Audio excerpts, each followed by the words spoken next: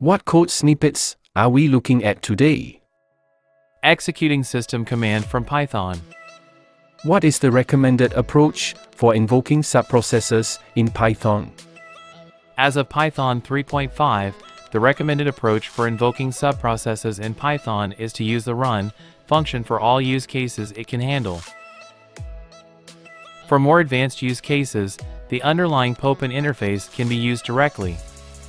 How do you use the run function to execute a program or call a system command from Python? To use the run function to execute a program or call a system command from Python, you can use the following code.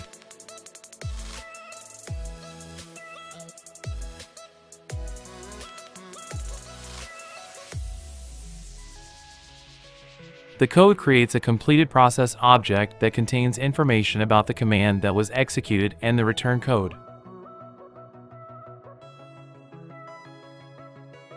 What is the purpose of the completed process object? The completed process object is returned by the run function and contains information about the command that was executed and the return code. How can you capture the output of a system command? To capture the output of a system command, you can pass the subprocess.pipe parameter to the stout or stare argument of the run function. Here's an example.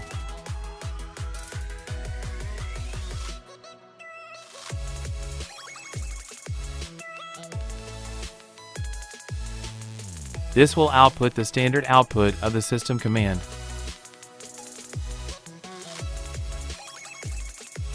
What is the benefit of using subprocess run instead of Popen?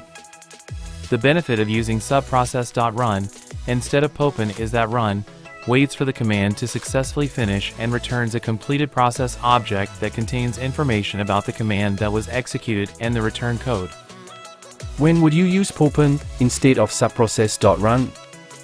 You would use Popen instead of subprocess.run for more advanced use cases that run cannot handle.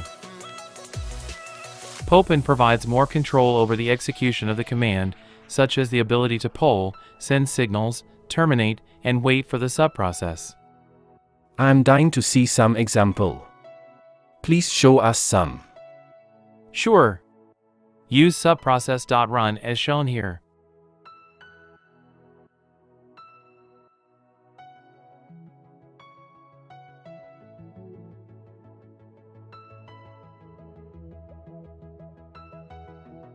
On Python 3.4 and earlier, use subprocess.call instead of .run.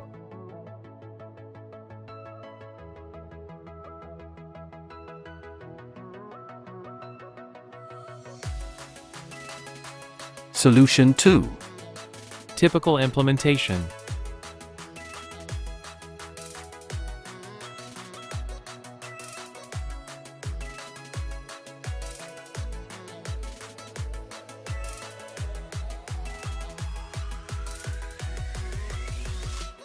You are free to do what you want with the stout data in the pipe.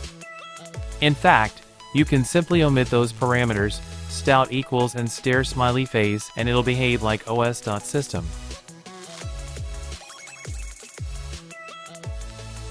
Solution 3. Using os.system. Note that this is dangerous since the command isn't cleaned. There are a bunch of functions, exec and spawn, that will do similar things.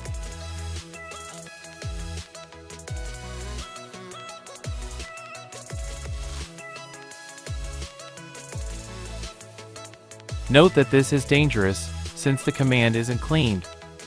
There are a bunch of functions, exec and spawn, that will do similar things.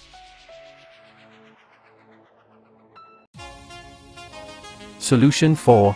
Using sh. sh is a subprocess interface which lets you call programs as if they were functions. This is useful if you want to run a command multiple times.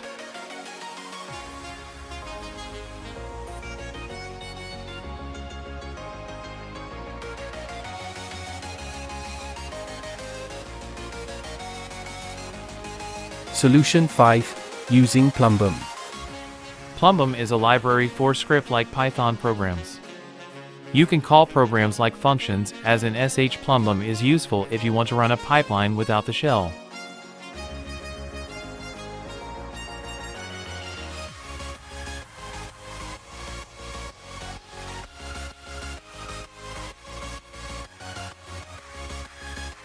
Solution 6. Using Pexpect. Pexpect lets you spawn child applications, control them and find patterns in their output. This is a better alternative to subprocess for commands that expect a TTY on Unix.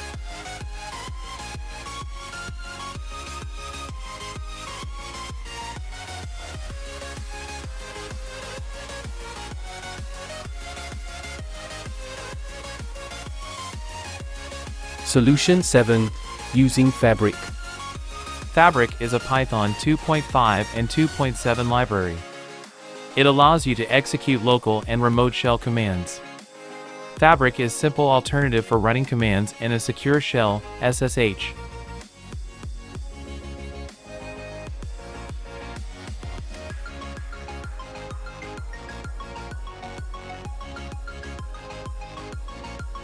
Envoy. Envoy is known as subprocess for humans. It is used as a convenience wrapper around the subprocess module.